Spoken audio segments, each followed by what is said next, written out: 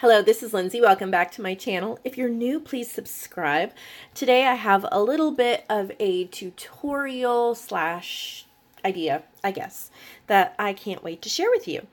I want to show this Happy Mail in just a minute because it kind of all goes together. But I've been working with some butterfly kits from Ellie Wilder, Ellsie Bels bookshelf. Her links are below, so you can purchase her digitals or journals or other things that she sells. But I want to talk about making a junk journal or making journals without the tea-dyed or coffee-dyed ivory kind of papers, a little bit more of a bright look. And so I just want to talk about some tips with that, because either sometimes we don't want to use those colors, sometimes we want something brighter, sometimes, you know, we don't have the time to do the coffee dyeing, and you can still make a journal that is just as beautiful and just as amazing as, you know, one of the more traditional vintage looking ones. I've noticed in some of the groups lately, someone was saying something about, I noticed a comment where someone said, do you think the trend of junk journals is going more towards these bright and white colors and away from the vintage? And no, I don't think it is. But I made a comment that I want to share with you, and that is, they were asking, what is the future of junk journals? I truly believe that the future of junk journals is whatever we make it to be. That means we can do a vintage grungy one day, and we can do bright and crisp and colorful the next. And it is whatever we want it to be. So, pardon my filthy nails. I have printer ink and everything else all in them. My hands are always a mess. But we're going to work with this kit. So, here's some of the ephemera. Beautiful, beautiful colors. Let's get onto what I've decided to do for the pages. This is not part of the kit.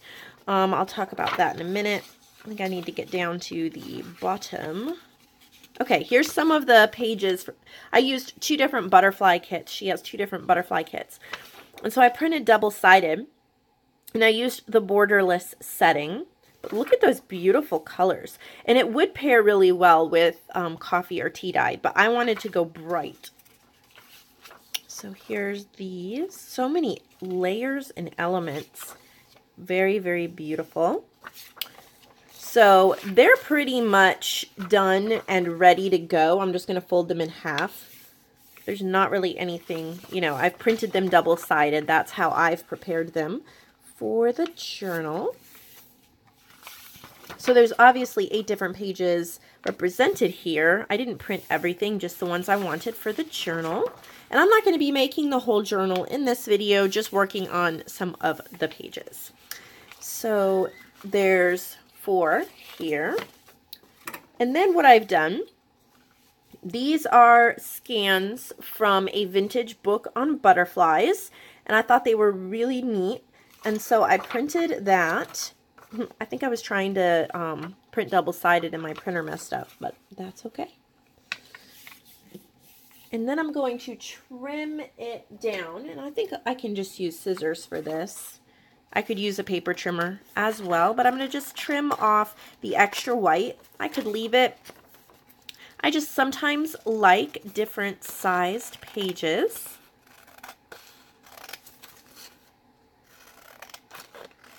So I guess this is kind of a craft with me and just ideas, not as much a tutorial. And so then here on the inside, I'm going to leave that marbled pink strip, but I'm going to do some stenciling. I think stenciling is a wonderful option for pages. Here we go. So I have this butterfly and dragonfly stencil. As you can tell, I've used it a lot. It's really grungy, but it still works. And I have pink and blue ink, and I'm going to do some pink.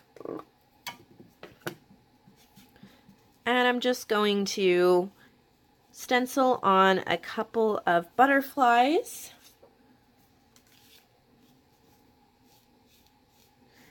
And what this does is makes this page look planned.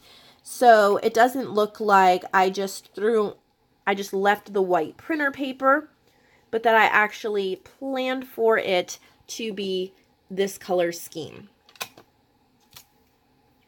Now that is really cute and ready to go. So I'm going to set that here. And then what I have here, this is just printed off of, I think it was Pixabay. It was either Pixabay or Pixel Scrapper, but it's just a black printed on white, and then the other side is white. There's a lot of things we can do with this. I'm actually going to leave this because I will put ephemera and things. So we're just going to work on the inside. And I'm going to use this, and I don't clean my sponge in between. I'm okay if the colors kind of mix together. To me, it's a junk journal, and I do not go for perfection. So the pink that was on it mixed with the blue is giving me this purplish pink effect. I'm going to need to replace the sponge on this pretty soon because it is starting to fall apart. You can use whatever stencils you have, and you could use a spray ink on it if you didn't want to use an ink pad.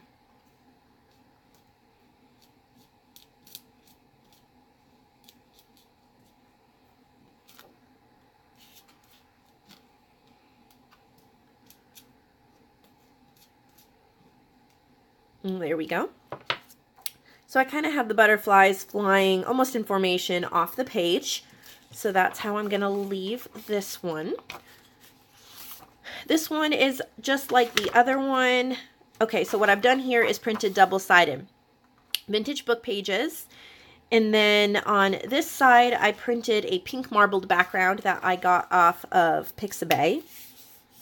If you've never checked out Pixabay, they are free images that are for commercial use, and they're attribution free, which means you never have to worry about actually saying, I got this from Pixabay. I just do that because I like to share the knowledge in the site with everybody else so they can use it too. There's a lot of different images on there, and they're not all perfect for use in junk journals, but I have definitely found a lot that are. And this side, this is where the printer messed up and you got that strip on the other side. So I am going to, let's see, fold this over just a little bit so the butterflies show a little bit and make a little tuck spot side pocket here. Or, yeah, tuck spot. Let me see if my glue wants to work today. I have a love-hate relationship with Fabri-Tac. It is super useful, but it's not always ready to go. Today it is, so yay. So now I can tuck some ephemera or something into there. So that page is ready, and I'm setting it aside. I have two, these are 8x8s. I have a pink and a blue cardstock. I buy these from Tuesday Morning. I haven't seen any recently, but they often have cardstock packs in different sizes for very good price. I think a huge stack like that thick was like $4. So whenever you see it, definitely stock up on it. And then what I'm going to do here is along the edge of the pink, I'm going to ink on some blue, and it's going to kind of look purple, but just adding a little depth here.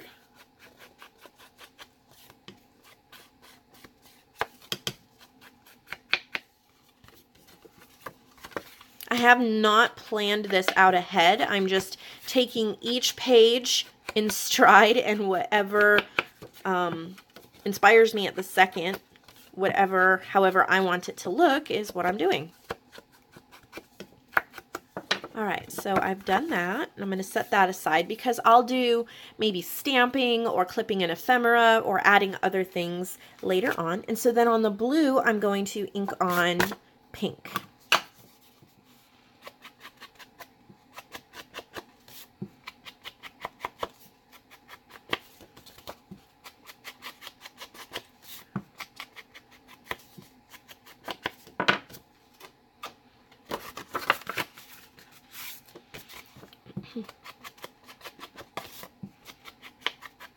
Okay. Oh, I didn't get this side.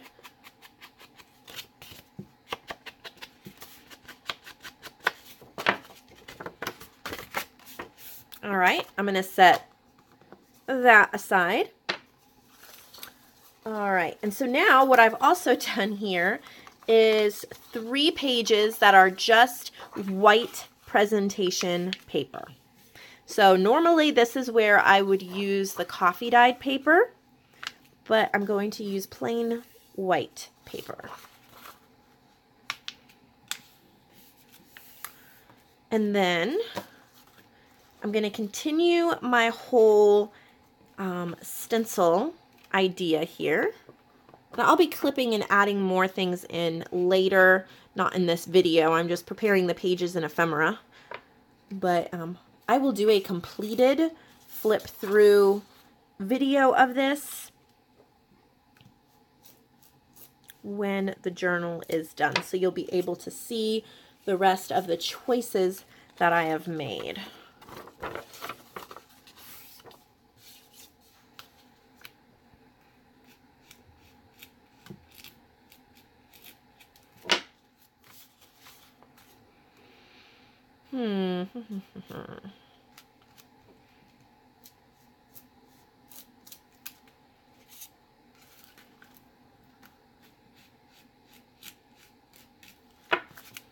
So I've just made sure there's some butterflies on each side, and I'm going to set that one aside.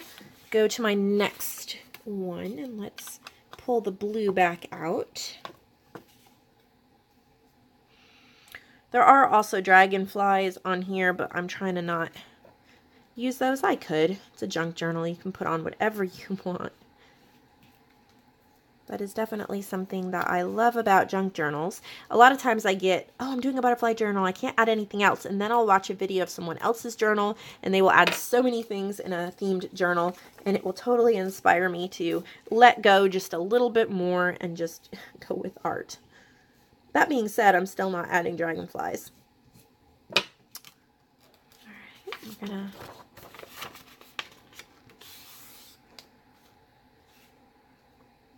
Ellie sent me some happy mail, and I will show that at the end of this video. So beautiful. I've been watching, I've been communicating with her, or, you know, watching her journey as a junk journal artist for a while now, and she has just upped her game. I mean, she's always had beautiful work, and I purchased one of her journals and I have a couple of her journals, and I absolutely love them.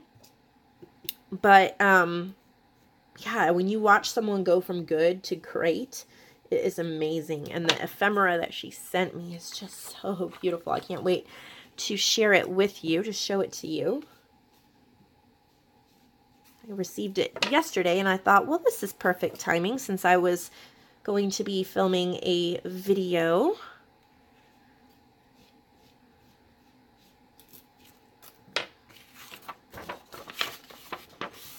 If you don't remember to turn the paper the other way and do the insides, then you'll have plain blank white pages that you will have to deal with later. And I don't think it's that big of a deal if you leave them plain white, especially in a journal that is more white themed. But I'm trying to add interest to the pages. Okay, so I think that all the pages are ready. Let me set that aside. I have, let's see, 1, 2, 3, 4, 5, 6, 7, 8, 9, 10, 11, 12. All right. And I have not made my cover yet, so it's a little hard for me to choose, but I think I want this to be the first page. I'm just going to start building my signature, and then that is going to give me inspiration for my cover later on.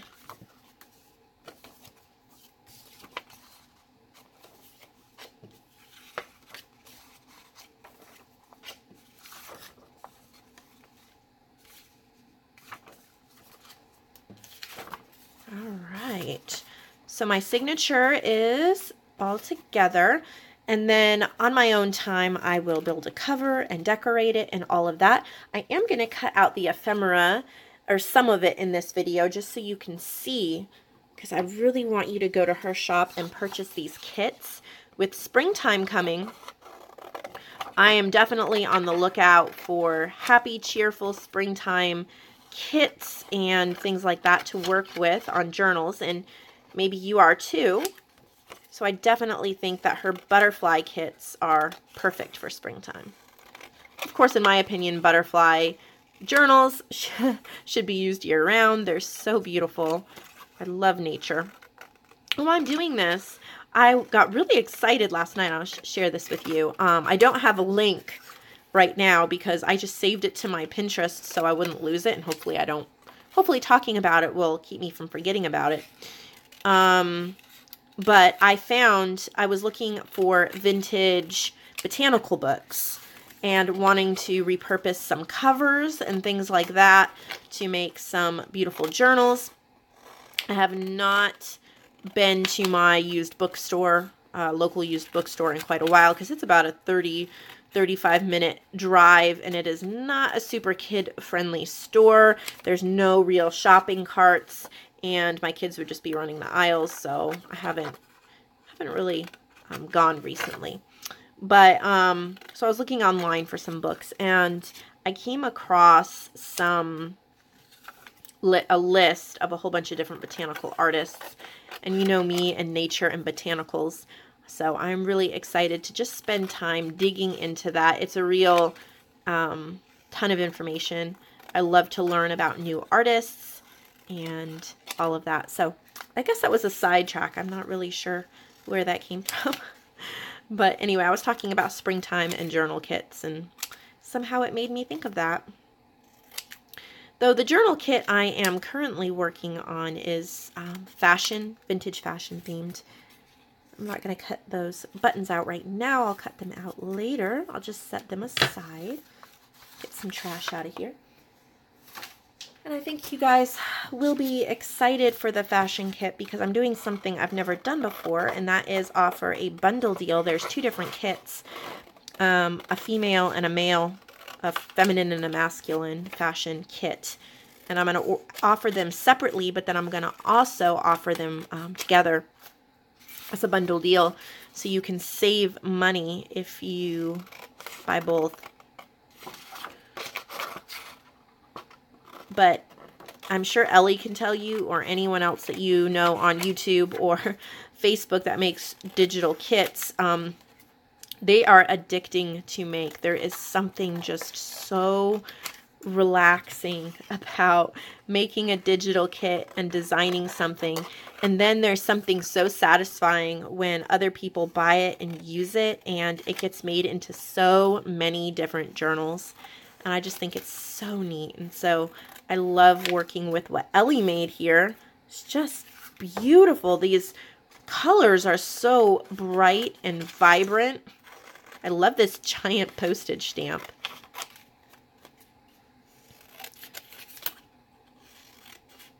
Can't wait to put it all together into a journal.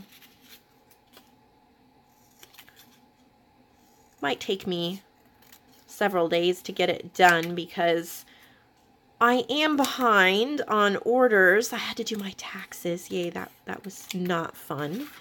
And then my printer. If you work with digital kits, you know your printer is your right hand, and when it goes down, you go down. And my internet, for some reason, was super slow, was not communicating well with my printer. The printer was jamming, and I was trying so hard to get several orders out yesterday, and no, that just was not going to happen. I didn't even get one complete order printed in a couple-hour period. So I stopped, and I am really hoping that today it will be in a better mood and I can get many orders out. So if you're waiting for an order from me, do not worry, it will come. I'm hoping to get totally caught up this week, but I can't believe it is already Tuesday. Crazy. All right, well, I could be here forever cutting out, not forever, but I could be here for another 10-15 minutes cutting out ephemera. So I'm going to end the video here since you, look at these little kitty muddy paw prints. My cat loves to sleep on paper, on my papers and the surfaces and stuff. So look at, I'm just going to show you the rest of these beautiful, beautiful images. And I have it all started, ready to go. Got my signature ready. So let me show you the happy mail from her, because she doesn't just sell digital kits. She sells a lot of things in her shop. So I have two things here. This is, it looks like this is a journal cover or a big file folder. It says Heart and Soul. Beautiful colors. And then she put a bunch of goodies in it. So these are some Reader's Digest business reply cards. Really neat. And then look at this little bag folder she made. Her collaging. So beautiful. And then there's a little coin pouch with little creatures in there. And it looks like she's using gold thread. I mean, light bulb. I would love to. I need to buy some gold thread. Look at how beautiful that makes it. Look at that guest check. Oh, so beautiful. Personal phone directory. Her collaging is so beautiful. There's a little altered playing card. How cute is that? And then here's an altered bingo card. I love this. So like woodland and forest and grungy. I think she just released a kit and she may be using some items from her kit. Like that. Ugh. Look at these appliques. She knows I love birds. That is going to make such a sweet bird journal. So that was one thing she sent. And then this big bag with some goodies in it as well. It's a Valentine's postcard. I don't see a date on it, but it's old. That is so cute.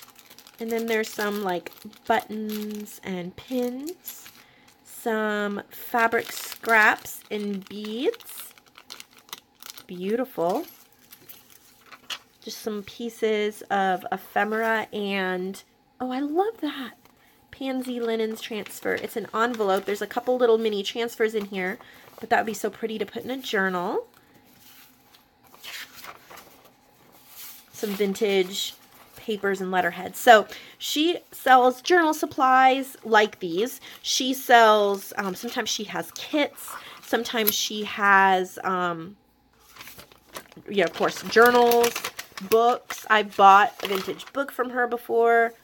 Look how pretty those are. So thank you so much, Ellie, for the happy mail. I love it. You guys need to go check out her shop. The link is down below.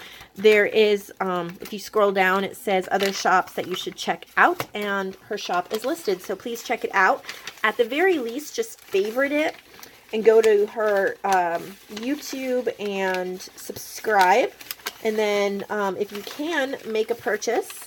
If you can't make a purchase right now, then at least favorite it and come back when you're looking for unique journal supplies or a beautiful journal to write in. So thank you for watching this video. I will see all of you in the next one.